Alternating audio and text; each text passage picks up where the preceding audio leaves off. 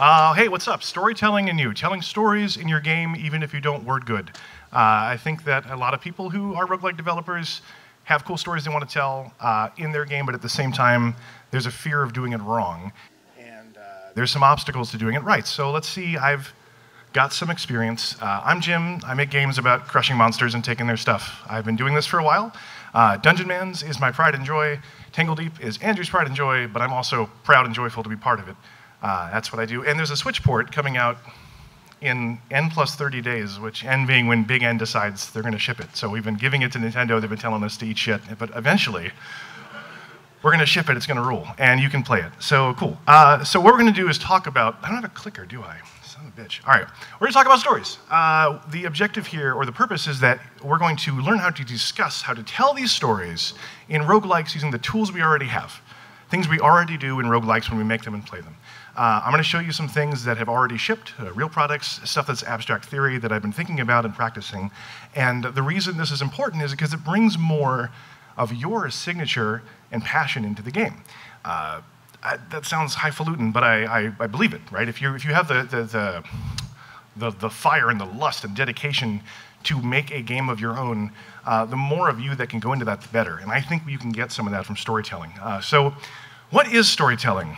Who cares? Academic descriptions suck, and we're not going to do them. No. What I'm thinking is this. You're in the shower, or you're on the bus, or you're driving somewhere, and you've got this cool thing in your head. You've got this barbarian making a choice between two things he doesn't understand, or you've got these two dueling princesses fighting for the fate of something, and they want to save bloodshed, but one of them has to die. Or exploring a mountain climbing, and you have this crazy story in your head, and you try to tell it to somebody, and it's like, bah, bah, but then the guy with the sword, bah, bah, and it doesn't come out right. It's like when you're thinking about a song, and you can hear it in your head, and then you try to sing it, or to hum it, or to play it, and you really aren't a musician yet, and it sounds like that kazoo version of Jurassic Park, like it just doesn't, right? And you know that feeling, and it sucks. So it's a skill you have to practice, but there's ways to do it in the games we already make, and I think that we can make that happen here. So the first thing in storytelling in a game is putting the words in front of the player. Right? And what we want to do is make sure the information is in a way they can retain and they choose to retain, right? Because you can show them stuff they can keep and maybe they don't want to, but it's important to show them stuff in a way that they can appreciate and like, because if you have a great story, it falls apart if you show it wrong. And if you have a just okay story, it'll grow on the player if you present it in a way that's fun, because we know our players have a little bit of brain sauce, and they create the story while they play, and they're part of it. So we kind of have respect for the player and say, look, you know, we're going to spell a lot of stuff out for you, but not everything. In a game where, like, we have ASCII symbols everywhere, like, you do a lot of the mental lifting, you players, right? So we're cool with that. We're going to show you stuff in a format that works along that way. So here's some stuff that already exists in the world of gaming, and the worst is the wall of text. Holy shit. I mean, this happens all over the place. I love Castle of the Winds, right? It rules. But you know, that was made back in the old century when maybe that's all the guy could do. It's like, I'm going to write a story about King Lufthansa, and it's a lot of words, right? And I'm sure you care because actually this is like one of the last encounters, so you're either, it's 3 in the morning, you're almost asleep, or you really give a crap, but it's a lot of words. And they go on and on and on, and so many games do this, and it just throws stuff at you. And it's so hard to maintain and to keep, and even if you want to care, sometimes you're like, God dang it, just keep going, and it doesn't work, right? So the problem with this, first of all, is it's dense and it's rigid. I'm throwing this information at you in the way that I choose for you to get it, and you don't get a way to, you don't have a way as a player to sort of make it your own, right? There's not a lot of room for imagination when we're just throwing a wall of text at you, here's what's up, and players see it as an obstacle. Even somebody who likes games, when they see like 3 paragraphs of something primal, their lizard brain goes, no, and they want to skip it, right? So that's too bad. We won't do that. There's something better, which is the option of putting books or notes or something to read in the game, right? So this is the best screenshot of Elder Scrolls that exists, and Elder Scrolls does this all the time.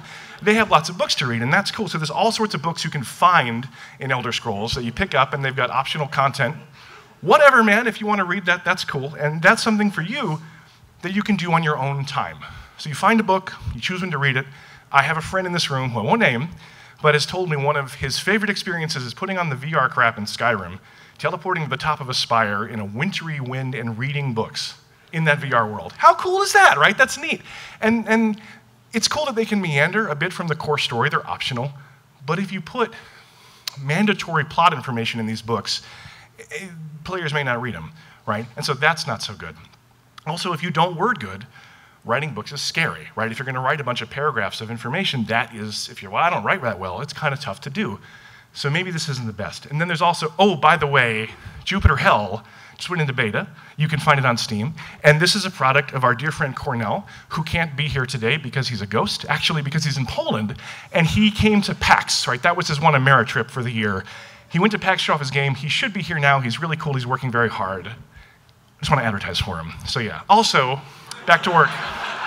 We can put words in front of the player using audio log. Now this is pricey, right? This is something that maybe is out of our reach. It's cool because the information doesn't get in the way of gameplay. You're playing Doom, and you listen to some recording, and you can still like blast monsters while somebody's talking about Doom stuff. It's there, and you can hear it. This is a screenshot from Horizon. It's an awesome game. And you search for audio logs. It can be neat. There's like a shiny thing, you're like, oh, and you go look at it with your little focusy thing, and somebody tells a story, and you can keep playing, and that's great. It's really cool. Voice is an awesome way to add life to your characters and adventure, and it's totally practical and affordable if you're an indie dev married to a VO actor, and you have the Hey Ash What You Playing girl on speed dial. If that's your case, then yeah, use voice. But I started this talk with the idea of, we're talking about stories and roguelikes and what we already have. And what we have is this, right? That is our canvas for telling stories. So here's what shows up. It's one of these. What is this? Anybody? It's a dog. It's a wolf, right? It's a wolf because D is for dog, doggo, and wolves are canines, and that's the letter we use for that, if you didn't know. And here comes the wolf. It's going to attack you, and oh, it deals 4 damage with sharp canines, right? That's a wolf. They got teeth everywhere, and they use them to bite you. That's what they do. And then, oh, you attack back, and it uses bestial cunning to dodge out of the way because they're wolves, and they woof and whatever. But then you hit him, and you do a whole bunch of damage, like, yeah, and then it howls mournfully and dies, right? This is combat with a wolf. This is it, pretty much what happens in a game when you are fighting wolves. That D can be a lot. It's a wolf, be an alpha wolf, a winter wolf, right? A dire wolf. What is a dire anything? That is a type of animal that I think only exists in fantasy, right? Are there real dire boars like on an island somewhere? I don't know, but like, you know what I mean, dire, right? That's cool. So it sells a bit of like, this is a fierce monster, right? So here comes this one. What is this? All right, it's a glurg. The hell is a glurg? I've never seen a glurg. Well, I have now, so bring it on. Let's go fight. It shows up, and oh, what? Molten slashers. This glurg has molten slashers. I don't know what's going on. I got slashed multiply. That's bad. Okay, well, I'm going to hit back, and like, what? Deflected phasic chitin? What even is that? Like, holy cow. So something's up. Like, this is a monster. It's only doing 4 damage. I guess I'm fine, but whoa, this has got molten slashers, and it's phasing, and well, I'm going to hit it, and I do a whole bunch of damage, and it kiters, it chitters, all for ashes, all for Alska, what? And it's gone, right? Well, okay, that information just happened to me while I was playing, right? It's in the combat log. You have to do that to fight a monster and win. It's happening to you while you're playing. So a glurg is what? Okay, it's a glurg. There's like a glurg cinder. Ooh, I don't know. Apex glurg, I bet it's really tall. And then there's like, what the hell? Like, there's a whole bunch of things a glurg could be. Right? So you're fighting glurgs. Oh no, it's glurgs. And you're fighting them in a town, right? And the town is on fire, right? If this is happening to you, okay, cool, this is gameplay. You're doing this, and the townspeople are burninating, and like there's glurgs everywhere, and you're trying to get out, and you're the one, and you know what? This is 10 million, billion, jillion times better than this, right? Because this has happened in so many games, right? The proud survivor of the village of Bruno says, come on. Right? And now everything I showed you is so practical. If you are anybody who's a hobby roguelike dev, don't do this. The hell with you if you do this, right? You can make this cool fight scene happening here, and this is gameplay anyway. Don't make a puppy cave, make a town on fire, right? The monsters are just as easy. It's the same series of tutorial steps, but there's theme and story to it, and you get it for free. Right? It's part of the game. You don't need this ridiculous wall of text. So what I'm going to ask you to do is use the gameplay to show the player a story that is happening with them at the center, and do not leave gameplay to tell them a story that is happening to them while they watch. It's show, don't tell. I think everyone has heard that at some point in their lives. Now you've heard it again. And we can do it right? This isn't fancy, this isn't special, this is the tools we already have, the stuff we do. Okay, pop quiz. What's this? It's a sword. It's a long sword. Cool, okay. And what is it? It's a one-handed sword. Great, we know this. We've seen this in games. You've seen item cards in games. Pick it up. What do? Great, 40 damage. Awesome. I know everything you need to know about this sword. I'm going to put it in so many monsters. And yeah, and... Well, okay, there's the flavor text. Oh, are you kidding me? We know it is a long... Man, we know it's a weapon. We just said all this. Why do you write this, developer? Why do you do this? And it feels like we're checking off a checkbox, right? Oh, well, I made an item. It needs to have a text. Okay, here's one, right? You're wasting your own time, the player's reading time, you're wasting disk space, and if you're localizing this, God help you, but you're wasting the money for that, right? Because somebody's translating that and like, oh, great. Like, they probably just pulled it out of like some pre-packaged BS item description thing, but they still charge you per word, and that's something you don't want to do. So we've got this space. Let's use it to tell our story, right? Here's 4 different, I'm going to go over each of these. I know there's a lot of words, sorry. Here's the first one. Great weapons are forged with Stenvian steel, but this one will have to suffice until then. What does that mean? Not that much, but now you've seen the word Stenvian, right? It just happened to you while you're playing. And so if you find something like, hey, a Stenvian plate mail, or like if you see the word again, a Stenvian golem, okay, you know there's something cool about that. And you can pepper your early items with this, because the early items don't have much to say, so why not foreshadow a bit? Okay, this next one here, the history of nations is rich so often in blood. Tools such as these are the quill. Like, oh, it's so overwrought. But you know what? If you're making an overwrought game, if you're doing Final Fantasy Tactics style, like Evil East, like drama, everybody hangs themselves, like, cool. That is a chance to help sell that without cutscenes, without dialogue. It's right there in the item. Comedy answer, Comic Sans, like, ha ha ha. If you're making a silly game, who would do that? But you could, and then you've got this thing. And now, what's interesting, though, is the word you, do what you can to keep the business end point at the rats. It's second person. And I'll get into the difference between third, second, first person and why it matters for us, but that is something that actually matters, right? And then the last one here, I know it's a training weapon, but it's still a whole bunch of sharp and pointy metal. I'll make it work, right? Well, who is saying that? So Andrew gave me a gift. He let me get away with trying something in Tangle Deep, and I think it worked. I think the fans dig it. I like it, so that counts, right? The Tangle Deep is a story about Mirai. Mirai is the heroine. She has 12 different jobs and costumes, things you can be, but you're still playing this character. You can name her whatever, but it's a story about her and her exploration through Tangle Deep and the monsters she crushes and the things she explores. You learn about her through the items you pick up. Right? Everything you find has some flavor text, and they're all written in her thoughts about the item. And there's a whole bunch of stuff, right? As you continue to move forward, you find more interesting gear, and some of it is stuff she expected to find anyway. Okay, she knew as an adventurer she's going to find a better sword. It happens to everybody, right? Unless they die. So she's got this, and she's excited. Okay, cool. This is going to happen. And then, whoa, crazy magic. Like, I don't understand, right? But she's learning. She's curious. She's curious about these things. She has questions, and so you can see that in her. And then she's, other things show up, and it's like, oh, wow, okay, that's weird. Like, this is a curved sword. Maybe she hasn't seen one before. Like, wow, that's really something. Like, well, the sword is really curvy. Like, and it's kind of it's a tongue-in-cheek chuckle, whatever. But it's a thread that runs through your game and doesn't require you to leave the gameplay space to get it. Right? It's something that just happens to you while you're playing. There's a whole bunch of words here also, but you find scrolls, and Mirai is learning to read the scroll language, right? She's learning to translate runes. So in many cases, the yellow stuff is the rune translation. So the first 2 work and they rhyme. The next 2 don't. She doesn't understand the words, like dirtful and fat, wet, splash, and she's getting it wrong. And there's a hack there, because this is about if you can't word good, if you can't make something that works, cheat around it. Like, I was trying to make rhymes for all the scrolls, and I'm like, I don't know, toxic. What rhymes with toxic? Like, boxic? Like, I did nothing, right? I mean, I'm sure there's a word. So I was like, well, why not just not do it? And you have that license to do it. And so getting around that, it also made the character a little more interesting, because she's trying to figure stuff out, and she's not quite there yet. So I want to talk about flavor in items and the third, second, first person, which I think is useful and good. The third person is, we've seen this a lot. The armor is incredibly ornate and flickers with arcane potential. Okay, you've seen this when you pick up a fancy armor, a magic, whatever. Second person, there's a narrator separate from the game.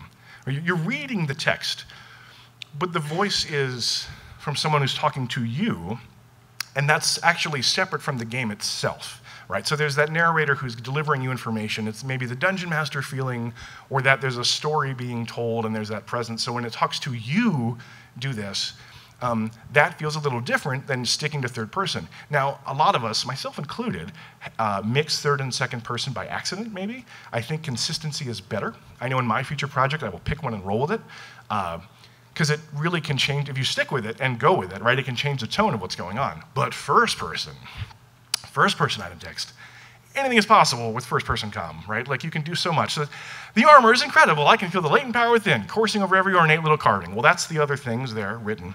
But you also got like, oh, this thing's so heavy. The magic had better be amazing because I can't move in it.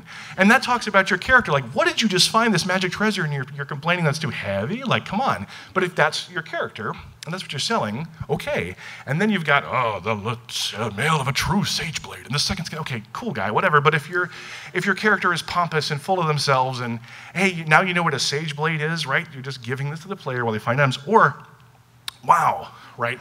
This is someone who's just like, awesome, I'm here to crush monsters and get loots, and they're murder hobos who want to get rich, and you're saying this is happening in the game anyway. All of that stuff, the information about the armor, the real critical stuff, it's called like ornate plate. You can see the stats on it, +2 magic versus rabbits and all this other stuff. So that information's there. You see a picture of armor if you have sprites, and if you don't, you know it's armor because it says armor on it, and it goes in the armor slot. So that flavor text doesn't need to just say, like, it's a fancy armor. I mean, it could, but it can also do more. And it's space that you're going to use anyway, and the player's going to read it anyway. So those are the two things that I think anyone can do. We could, right now, your project at home and your laptop, you can make this work. You can start trying it. If it suits you, cool. I want to touch on some more stuff. I feel like this talk was going to go forever. I have a couple things. What the hell time are we? Oh, I got like 15 minutes. All right, cool. So I wrote a thing about, now here, next one is just saying, okay, do this. I just said this out loud. Don't waste space. Really, that's the important thing. Don't waste space to just check off your official RPG development boxes. You've got the space to use things, do it.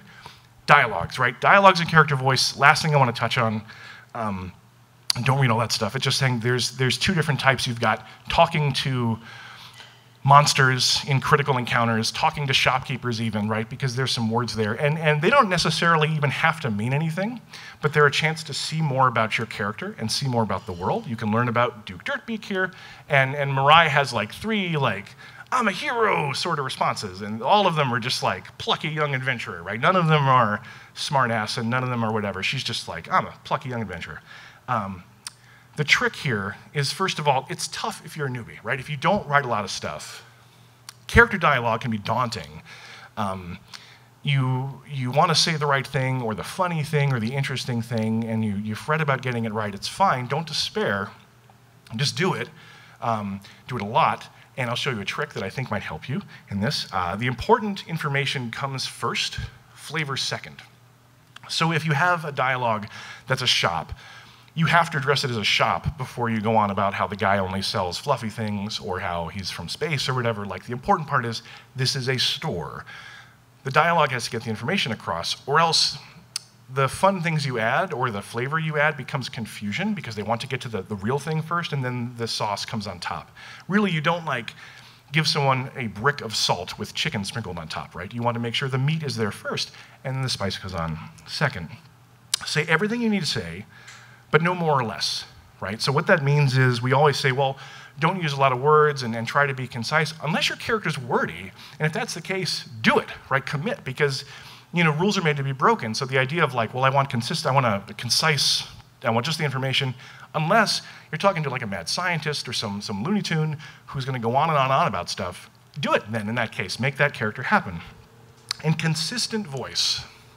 This is the bedrock.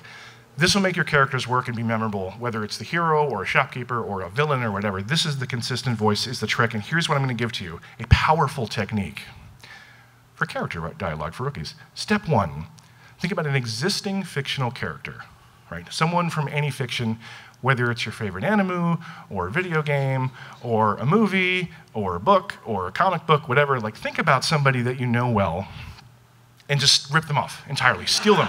Like, it's yours now. It's yours now, and nobody can stop you, right? This is your thing. So So now you have this character in your head, and nope, that's your character, and you're going to steal them 100%. But the trick is that it doesn't have to align with the character you're writing for. And here's an example I'll give you. You have a blacksmith, right? You've got this young blacksmith. She just finished Blacksmith Academy boot camp, and she's really good at hammering things. But she's also, she wants to grow, she wants to get better, and she's excited about metalworking, and she's excited about the history of armor. And so who am I going to slap onto her? Deckard Cain, right? I'll pull the old man from Diablo, stay well and listen, like that guy. I will pull him and put him onto her. And it doesn't mean she talks in an old man voice and then walks with a cane, but Deckard Cain also is like, history is important to victory just as much as strength is. And it's worth it to be patient. And, oh, I get excited about riddles and puzzles. And that character has a million zillion lines written for them. You can just take that, right? It's yours now. And then you could put it on your other character and use it as a resource. And this is a crutch, right? This is a crutch. Because we want to have our own characters in our head, but fleshing them out is difficult. And when you picture a pretty song and then you try to sing it and it just sounds like a bunch of whistling farts, and it's like, well, that's not what I wanted to do. If you do this, you can focus and train. I still do this, and I guess I'm using a little more advanced technique. Here is Shara, the antagonist. I would never say villain, the antagonist of Tangle Deep. She ends up working against you in a number of ways, and I thought of two characters that I kind of mix and morphified to be a match for how she thinks and talks. And the first one is Jaina Proudmoore from Warcraft, right? All I ever wanted to do was study. Old Jaina, not like crazy new murder Jaina, but the one from before who is, she's an idealist.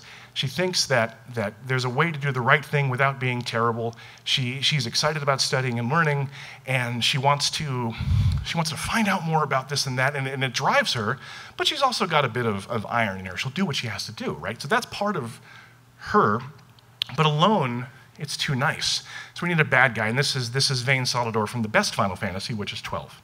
And he's the bad guy in that one. And this guy, he can be ruthless. He thinks he's doing the right thing. He is driven like a Mack truck to get that done. But he's also moved by things he doesn't entirely understand. There's this ridiculous ghost who hangs out with him and just goes, boo, when he tries to do something that the ghost doesn't want. The ghost is just like, boo, don't. And so he's kind of guided by voices in his head a little bit toward a purpose, and something similar happens to Shar. So those two things together are what I thought about when I was writing dialogue for her in the discussions you have with her. Right? I took them. They're mine now, right? I just took them and used those things and built this character. I think that stuff will work for you. So we have, borrow completely and entirely from other characters for your dialogue, right? Use the space given to you in your own gameplay, in the combat log, in the item descriptions. Like, it's all there. Players are going to read it anyway. Use that stuff and avoid walls of text if you want to deliver information. And you can tell your stories, and you don't have to be great at it, right? You can use those little bits and pieces to make a story happen. We have respect for the player. They'll fill in the gaps. And then you'll get better at it the more you do it. It's a skill like any other. And I think I'm out of time. That's pretty much it. Although maybe not. Do I have time for questions? I have time for questions. Please, somebody have a question. What do you got? Anybody? Just raise your hand. No? That's cool. No questions? Hey, there's somebody. You, sir, in the chair. I really appreciate this. Keep going. So you mentioned earlier that... Here, take a microphone. Okay. There's a microphone for you. I got it. Would you recommend... Oh, God, that's loud. It is loud. They get would that you way. recommend, for maybe more like experienced writers, kind of... Let's say you don't want to overwhelm... Like, every time I see magic cards, they'll have, like, the functional text and then the flavor text below it in italics or something. Right. Let's say I don't want to... Let's say the player's going through a bunch of weapons, like in an inventory, and I don't want to overwhelm the user with text. Would you recommend trying to write it in such a way that you give it the character, but you still, like, present the functionality as well? Or is that, like, could it be done? Do you recommend it? What are your thoughts on that? I would do functionality first and make it completely separate from the flavor, like the magic cards do. And so in Tangle Deep's case, the item cards have like clear stat information, crystal clear, blue colors and pretty lights and all that stuff. And then underneath it in a different color is the flavor text. You'll be overwhelmed, I guess, if you read everything. And I would hope the players do as they pick up stuff. But what kind of prevents that from being too much of a problem is the weapons are themed. If you start finding and using claws right? Claws are the wild child class weapon, and they're a little more furious and bestial. And Mirai kind of realizes, man, she's a cold-blooded killer, right? She's Wolverining people down with these claws. And she didn't think she was going to be that way, but maybe she has to be that way. And because there's a theme through the weapons, you see players who are like, oh, well, the next claw is going to talk more about like just claw things, right? And you can see that, and there's something to look forward to. So there's a lot of information, none of it's critical, but you're reading it anyway when you're playing. And you know what? Some players are not just going to care about it. That's fine. They don't have to. But it's there, and it doesn't get in the way. So if you're an experienced writer and you feel like, you know what, this item doesn't deserve much text, you're probably right, go with your gut, but I think there's an opportunity there, if you want it, to put some life into it. So thank you for your question. Anyone else? With the microphone. Thank you. Okay, so I've got a character who the player thinks they understand, right? And the player thinks they know what motivates them, but then they have a backstory, and hidden in the backstory is a little twist, right? So I'm not sure how to like convey that to the player, though. Like, I'm not sure how to present to the player this backstory that they'll eventually learn throughout the course of the game, maybe. Right. Which will hopefully at the end twist and then inform the player why the character is actually doing what they're doing. Cool. Have you, and so the question was about, I have a character with a backstory that's got a twist at some point, and you want to sell that. The information first to like make you care, and then the twist. And the twist only matters if you know what's being twisted, right? So if you don't get that initial part, you can't tell. I would ask you, have you played the first original BioShock? Okay, so I'm no kidding. Like, as a research project, it's homework for you. That game has one of the best versions of that. Like, you think you know, you think you know, you think you know, oh, you didn't know, and then the mic gets dropped on your face, and it's totally crazy. And it feels good, it's part of the story, and then you get to keep playing, right? Because it's kind of like a change that happens, and then it drives the rest of your story. That's good homework for you. I think the way that they do that is, in that game, they have a lot of other people talking to you and giving you kind of nublets of who you are because of that, which you could do through things you find and people you talk to. They can tell you about this and that and the other thing in small bites. And you don't really need to sell like the whole life story of the player, right? Just the pertinent parts that are going to get stomped on when the twist happens. So pick those important things and work on them. And I think you'll see that BioShock does that really well. I'm sure it's like 31 cents on Steam, you know, every other month, right? And you can grab it. And it's a first-person shooter. It is like not permadeath and like real time, but I mean, whatever. Choke that down, right? And go through it. Or take the Cliff's Notes and watch like Let's Plays and YouTubes of the pertinent parts. And if you really want to do that, you could. But I think playing it's a better experience. So yeah, that's there for you. Cool. I think we have time for maybe 2 more. I don't know. Yeah. Show me what you got. Yes, you there. People closest to me. Hey there. I had a quick question about understanding the greater scheme of a story. Should I be able to tell a full story or like read on all that abstract stuff like The Power of Myth by John Campbell or any of that to understand how to write flavor text well? You're saying should you research other stuff? I'm asking. Greater, more abstract understanding, like understanding like what the hero's journey is or like what that's all about and that sort of thing. Oh, I see. Well, okay. If I think I understand your question, part of it is, yes, absolutely research stuff for that. If you want to learn about the 12 steps of the story and the long dark night of the soul and that whole journey, I think that's cool. I think it's actually, I don't know it well enough to teach it, so maybe I don't know it well enough at all. Like, if you can't explain it simply, you don't know it. I believe that is unfortunately true in my case. But I do think that you need to say, okay, well, what of that is really important and what of it's fluff? And the important part stays critical path. The fluff supports it. It's on the other side. And if you want to say that journey happens to you, then you also have a game. Even a procedurally generated roguelike has like acts and phases, and you go from here to here to here, or depth levels in the dungeon. So you can use those markers to create these changes in the hero, and how they think and how they act and how they respond to things can change too. You could set up your, for instance, if somebody's being corrupted or becoming, changing their attitude, you can change the way they respond to the same shopkeeper, right? You can just in your code say, well, here's the responses once they, like the toolbox meter goes like to here, now they're a toolbox and they're gonna say these mean things instead.